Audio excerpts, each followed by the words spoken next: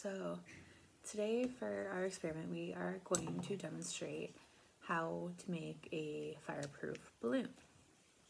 So what we will need for this experiment is we'll need 2 different balloons, some water, and a heat source, so either a lighter or matches.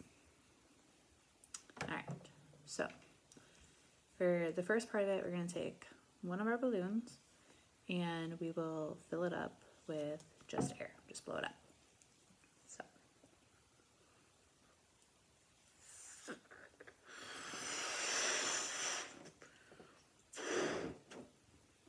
Okay, so once we have it blown up, we will tie it off.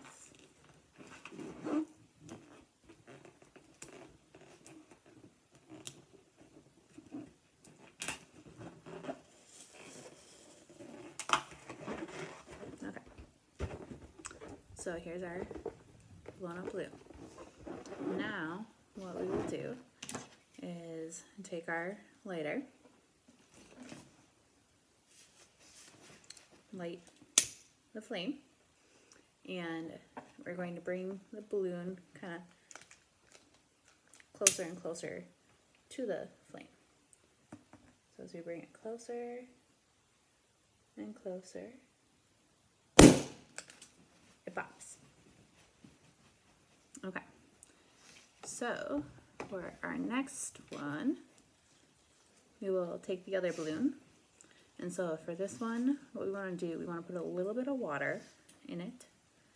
So you can either kind of take your balloon and put it around the spout of your sink and fill it up, or if you have a funnel, you can use a funnel and just pour it in.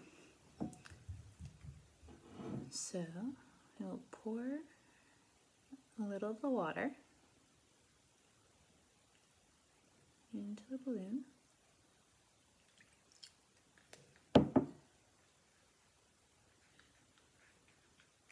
Okay.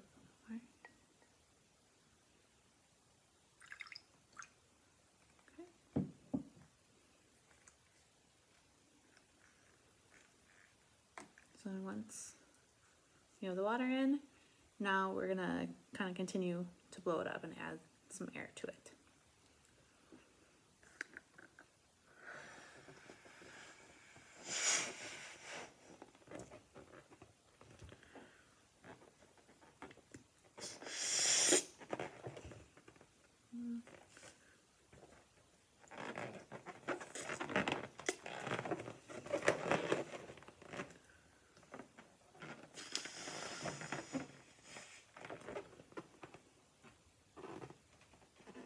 Okay, and then we will tie it off.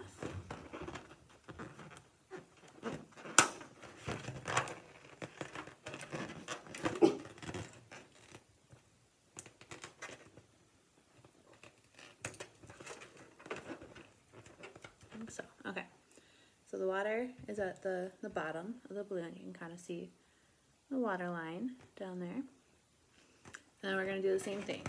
Take our flame and put the flame kind of directly towards the water end of the balloon. So bring the balloon closer and closer.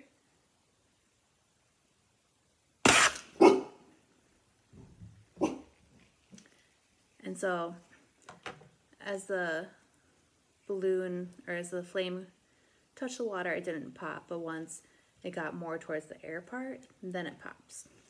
So the reason behind all this, so in the first part of it, we saw the balloon that was just filled with air. It popped relatively quickly, more so when it wasn't even touching the balloon when it popped.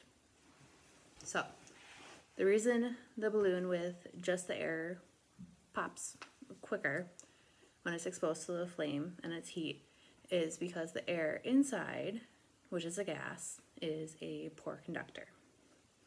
So the air doesn't absorb the heat from the flame that well, and in this example, the heat is transferred to the gas, which is the air inside the balloon, and it transfers it rather slowly. So this results in the latex of the balloon that's kind of closest to the flame that becomes a hot spot. And so this hot spot is what is absorbing all the heat to the point where it's causing the latex to stretch and get thinner and weaker. And eventually it'll break down the structure of the latex and the balloon pops. So the reason that the balloon filled with water didn't pop right away, I was able to touch the flame to the water portion of the balloon, and then it popped as the flame hit the air portion of it. This is because water, which is a liquid, is a much better conductor of heat. So it can absorb the heat quickly to pull it away from the balloon. The water molecules that are at the bottom closest to the flame will absorb the heat, and then they kind of rise upwards from the heat source. As the heated water rises, the cooler water will kind of fill in to that hot spot, kind of cooling the latex of that portion. So this will prevent the balloon from getting too warm here and popping.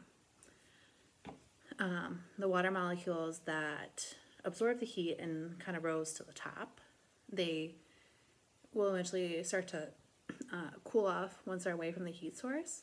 And once they cool off, they will eventually drop back down. So it kind of creates this cycle. So the water at the nearest to the flame will heat up and it rises. Once it absorbs the heat, cools off, and then the cool water will cool off the latex and prevent it from popping. So that is how we get our waterproof or fireproof balloon.